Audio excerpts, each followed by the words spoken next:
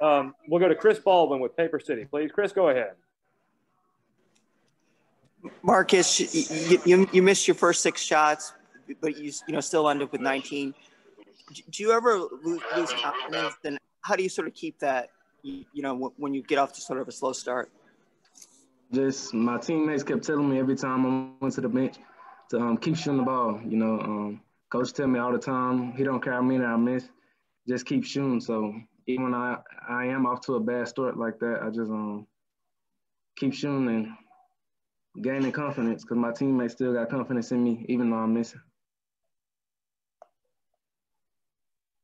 All right, we'll go to Joseph Duarte from Houston Chronicle. Joseph, go ahead, sir. Marcus, how long were you on campus before Coach Sampson told you about the holy trinity of rebounding, defense, and taking care of the ball? That was like one of the first things you learn when you come here. Is the culture. He don't care about talent or none of that. All he cares about is culture. And I think this group, with the leaders we have on our team, our 3 seniors, they're doing a good job of just taking what he said to the court. Just culture every day in practice and in the game. So. All right, we'll go to Chris Gardner from Houston Round Ball Review. Chris, go ahead, sir. Marcus, do you have extra motivation when Houston plays SMU? Just a little bit, just get up for any game, really. Yeah, come out. It's not just one of the big games just on my list. It's just a game I just come out to.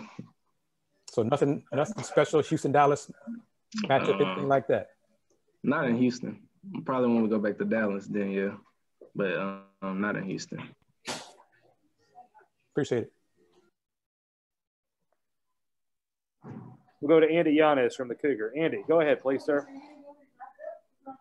Marcus, what would you say was the biggest difference just in terms of offense? Andy, I think the question you broke up there a little bit. Can you try again? Yeah. Can you hear me now? Yeah. Go ahead, Andy. From your perspective, what was the biggest difference on offense or not? Can y'all? All right, so my internet connection is unstable. Yeah. Jeff, he's going to ask it on mine. Marcus, my question for you is really from your perspective, what was the biggest difference on offense between the first half and second half? Just better looks. First half, Coach told me I was working too hard for my shots, and he told me to just calm down. And then second half, I just had better open looks so I can take my time and just knock the shot down. Okay, we'll go to Chris Baldwin, please, from Paper City. Chris, go ahead.